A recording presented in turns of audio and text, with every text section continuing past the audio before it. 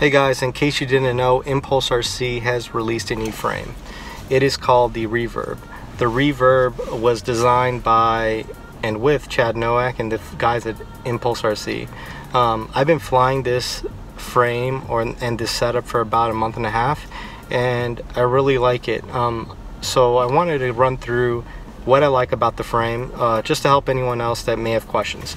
So the first thing that I noticed right off bat was the prop line is being the CG. It's closer to the CG. What that does is help with performance, and it helps with tuning. It makes things a little bit easier to tune. Helps with the the pitch access and the bounce back issue that some people have. So that's just my opinion.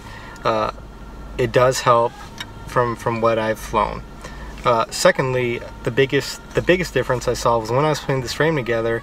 The stiffness of this entire frame is ridiculous. It is a lot stiffer than the Alien, and with that, the less flex you have, the flex in the frame, the more efficient things are going to work, the easier it's going to be able to tune. So those are really the two big differences in terms of performance I found. The other thing that I like about this is more, I guess, cosmetic, but the FPV mounting system. This is ridiculously easy to set up.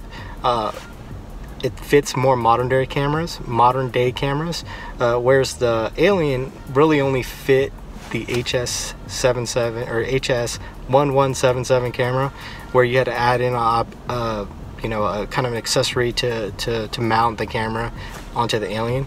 Whereas this, it's simple, just a plug-and-play system. 2 screws hold the camera in place.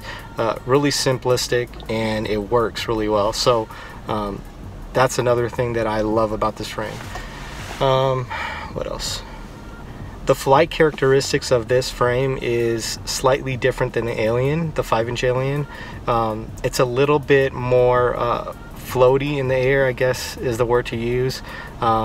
You're still aggressive, but it floats a little bit more. It hangs a little bit more in the air. That's just what I personally found with the setup I'm running. It does hang in the air a bit more, and I could definitely tell. So that's essentially the things I like about it. The other thing to mention is it is compact. This is designed for modern day components, whereas the Alien, it's a great frame, but it was 2 years ago that was developed, and at that point in time the components fit just snug, I guess. Whereas this, obviously we have progressed in the FPV industry, and our components have gotten a lot smaller. So this takes advantage of that. You just have enough space for the essentials, as you could kind of see.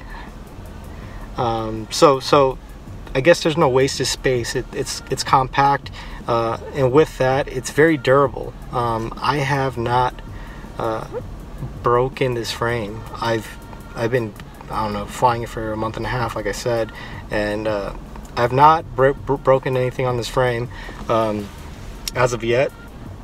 This is a final prototype on my this is the final production version on my prototype. I haven't broken any parts. So all that being said, it's a really good frame, and I would give it a shot. The price point is really compelling for this. I think the base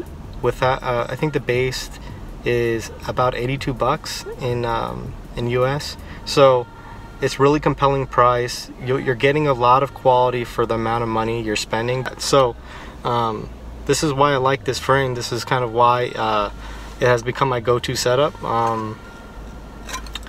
So just want to give you my thoughts on this and what I like about it. So hopefully it helps. See ya.